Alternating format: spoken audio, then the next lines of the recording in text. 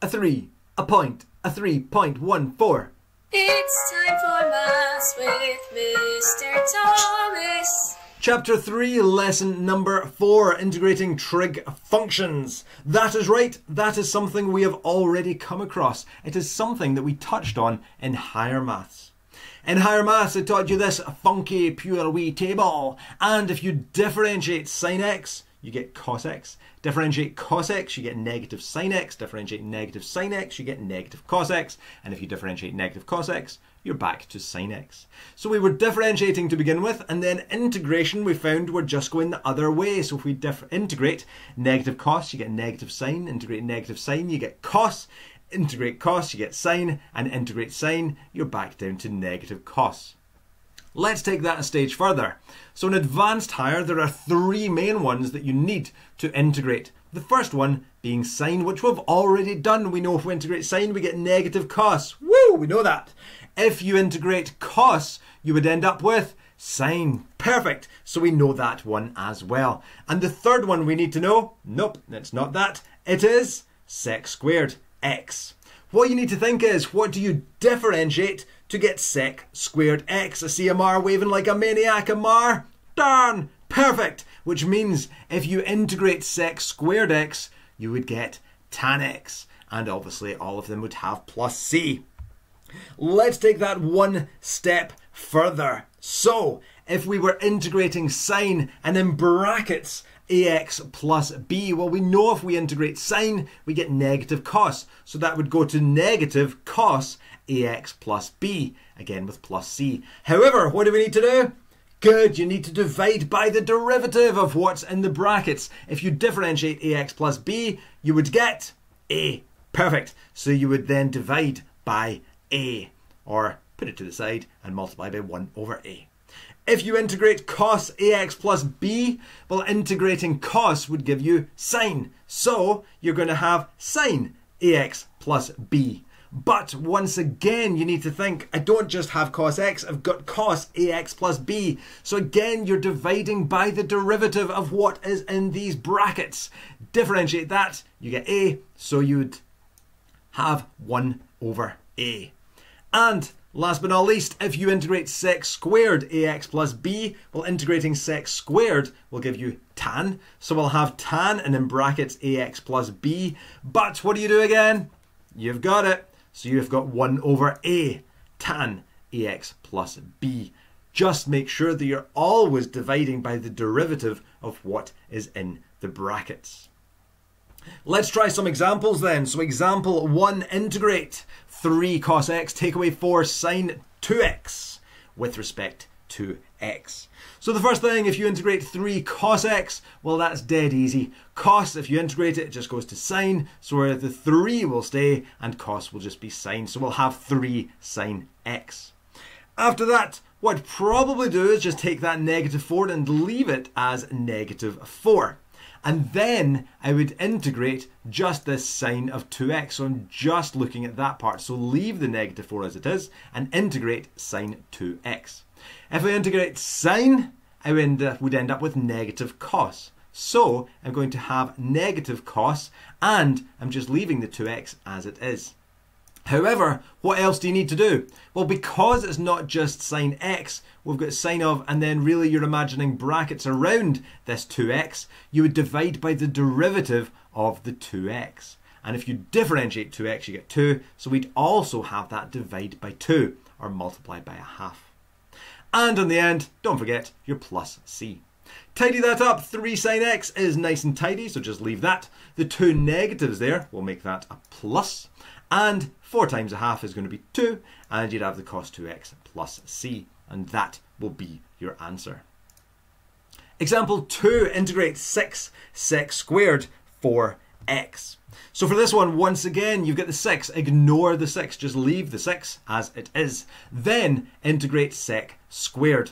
Now again, you're having to think, right, well, it's sec squared of the 4x, so you're imagining brackets around the 4x. So integrate outside the brackets. Well, sec squared, when you integrate it, will go to tan. So we'll have tan of 4x. Again, you're going to have plus c. But what else do you need? Perfect, you need to divide by the derivative of what is in the brackets. Differentiate that, you get 4, so you would divide by 4, or multiply by a quarter. From there, 6 times a quarter would be 6 quarters, which simplifies to 3 halves. So you'd have 3 over 2 tan of 4x plus c. Let's try another one.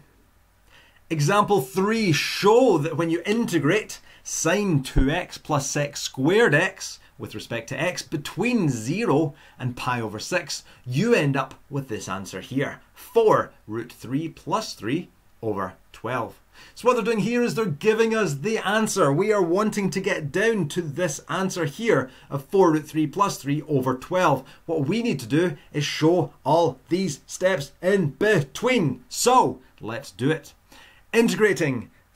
We can start with integrating. There's nothing stopping us. So sine 2x, if you integrate that, we know sine when you integrate it, it will go to negative cos. So we're going to have negative cos 2x. Let's get rid of that. So we'll have negative and then cos 2x. However, again, you're thinking, right, well, it's not just sine x I've got here, it's sine of 2x. So again, you're dealing with the brackets. So differentiate what's inside the brackets. You'd end up with 2, which means you would divide by 2. And again, divide by 2 would be multiplied by half.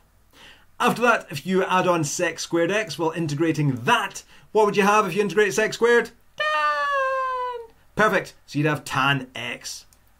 From there, well, what we can do is just sub in these values with pi over 6 and 0. So we've got negative a half times cos of 2x would be 2 times pi over 6, plus tan x would be plus tan of pi over 6.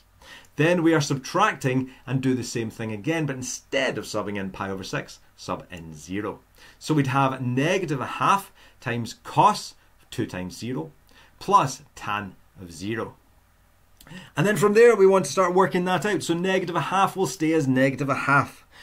2 times pi over 6. I'm thinking about that in terms of degrees. Pi over 6, well, 180 divided by 6 is 30 degrees. Times that by 2 and I get 60 degrees. But keep radians. In radians, 60 degrees will be pi over 3. So I'll have cos of pi over 3. Plus that pi over 6. And I'm also getting rid of these big square brackets at the same time. So writing this one without the brackets. And then after that, well, I'm taking away the negative here.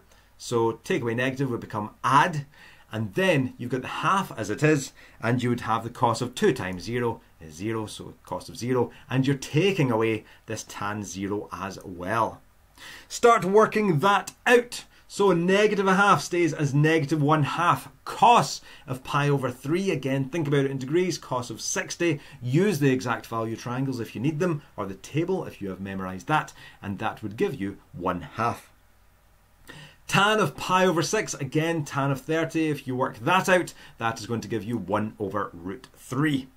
A half times cos 0, think about your cos graph. Well, cos 0 is going to be up at 1, so it'll be a half times 1. And then take away tan of 0. Well, tan of 0, if you think again about the graph, you would just have 0. So subbing in these values, this is what you would get. Simplify that, negative a half times a half is negative 1/4. You would still have plus 1 over root 3, and a half times 1 is just 1/2. After that, well, you've got the negative a half, add a half. Negative a quarter, add a half. Well, that's dead easy. Negative 0.25, add 0.5 would be 0.25. It's just a quarter, so that would give us a quarter plus the 1 over root 3. This is the answer we have. We are wanting to get down to this answer though. We are wanting to show that it's equal to that. Again, this is our answer. We're showing the steps in between. What you'll notice is that the two fractions have been added together. And we've got 12 on the bottom. So first of all, we're thinking, right, well, we've got this third in the bottom. We don't want a third in the bottom, so let's rationalize the denominator here. If you rationalize the denominator, you take the third in the bottom, root 3, and multiply both the top and the bottom by root 3. So we'd have 1/4 plus 1 times root 3 will give us root 3, and root 3 times root 3 will give us root 9, which works out to be 3. So we're rationalizing the denominator of this fraction on the right hand side. From there we can add the fractions together by changing the fractions to get the lowest common denominator. Lowest common denominator here is 12. So to get 12 in the bottom, multiply the top and the bottom by 3. So that's 3/12. And for this fraction, to get 12 in the bottom, I'm multiplying by 4. So multiply the top and the bottom by 4. So I'd have 4√3 over 12. After that, if I add them together, well, I'd have 3 plus 4√3 over 12, but the question's saying to show it's equal to 4√3 plus 3, so just write it that way around. So even though it's the same thing, we want to have that answer of the 4√3 plus 3 over 12. Try these questions, see how you get on. You're integrating the trig terms. Just remember, use this little table here, but you're always going to divide by the derivative of what is in the brackets. Best of luck. Have a go at the workbook questions, page 52. Check your answers. Any problems, let me know. Bye.